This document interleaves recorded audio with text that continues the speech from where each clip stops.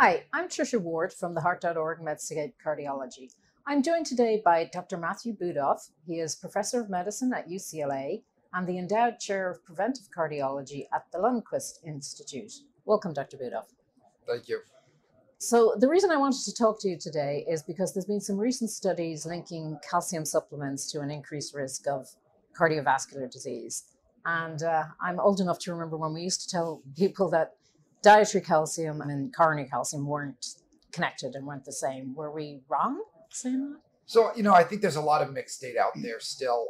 The U.S. Preventive Task Force has looked into this a number of years ago and said there's no association between calcium supplementation and increased risk of cardiovascular disease. But as you mentioned, there's a couple newer studies that point us towards a relationship. So I think that we still have a little bit of a mixed bag, but I think we need to dive a little deeper into that to figure out what's going on. And does it appear to be connected to calcium in the form of supplements versus calcium from foods? Yeah, we looked very carefully at dietary calcium in the MESA study, the multi-ethnic study of atherosclerosis, and there is no relationship between dietary calcium intake and coronary calcium or cardiovascular events. So we're talking mostly about supplements now when we talk about this increased risk that we're seeing.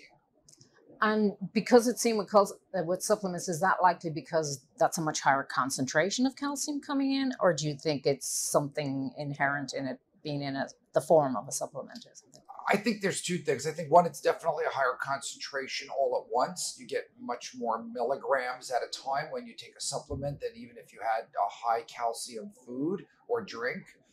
You also, though, most supplements have vitamin D as well. And I think vitamin D and calcium work synergistically. And when you give them both together simultaneously, I think that may have a more of a potentiating effect that might exacerbate any potential risk.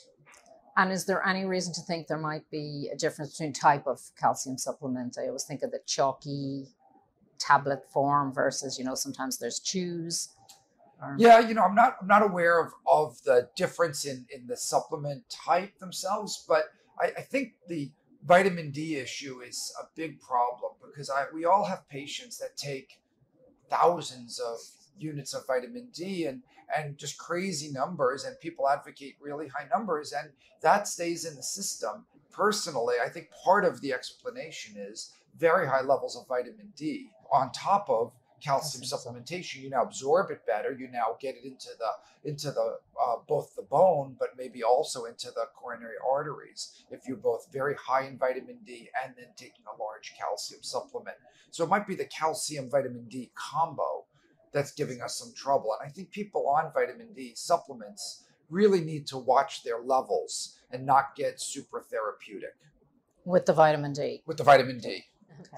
And then in some of the studies, there seemed to be a higher risk in patients with diabetes. Is there any reason why that would be? Or I can't think of a reason exactly why diabetes per se, except for renal disease. And patients with diabetes have more intrinsic renal disease, proteinuria, and even a reduced eGFR. And what we've seen is the kidney is very strongly tied to this. So we have a very strong relationship. Work I've done a decade ago now, showing that calcium supplementation in patients on dialysis or with advanced renal disease have much higher coronary calcium progression. We did prospective randomized trials showing that calcium supplements lead to, well, not supplements, but calcium to reduce phosphorus, but calcium intake in the form of pills led to more coronary calcium. Now, we always thought that was just relegated to the renal population. And there might be an overlap here with the diabetes and more renal disease. So I have a feeling it has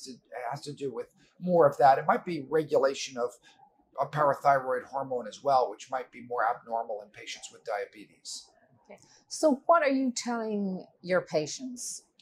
So patients with normal kidney function, I tell them that the bone will modulate 99.9% of the calcium uptake. And if they have osteopenia or osteoporosis, regardless of their calcium score, I'm very comfortable putting them on supplements. I'm a little more cautious with the vitamin D levels, and I keep an eye on that, and I regulate how much vitamin D they get based on their levels. I get them into the normal range, but I don't want them super therapeutic. And you can even follow their calcium score. Again, we've shown that if you're taking too much calcium, your calcium score will go up a lot. So I can just check it again in a couple of years and just make sure that it's safe. And in terms of vitamin D levels, when you're seeing super therapeutic, what sort of levels do you consider a safe amount to take? I'd like them under 100 as far as their upper level. Normal is around 70 in most labs, so I try to keep them in the normal range. And I don't even want them high normal if I'm going to be concomitantly giving them calcium supplements. And of course, if they have renal insufficiency, then I'm much more cautious in how much calcium. We've even seen calcium supplements raise the serum calcium, which you never see with dietary calcium. So that's another potential proof that it might be too much too fast. So for renal patients, even mild renal insufficiency, maybe even in diabetes where we've seen a signal, maybe aim lower in the amount of calcium supplementation if diet is insufficient, and aim a little lower in vitamin D targets, and I think you'll be in a safer place. Is there anything else you want to add about? The evidence is still evolving. I'd say that it's interesting and a little frustrating maybe that we don't have a final answer on all of this, but I would keep tuned for more data, because we're looking at a lot of the epidemiological studies to try to see what happens in the real world with these both dietary intake of calcium and calcium supplementation. Well, thank you very much for joining me today. Oh, it's a pleasure. Thanks for having me. This is Tricia Ward signing off from Medscape. Thanks.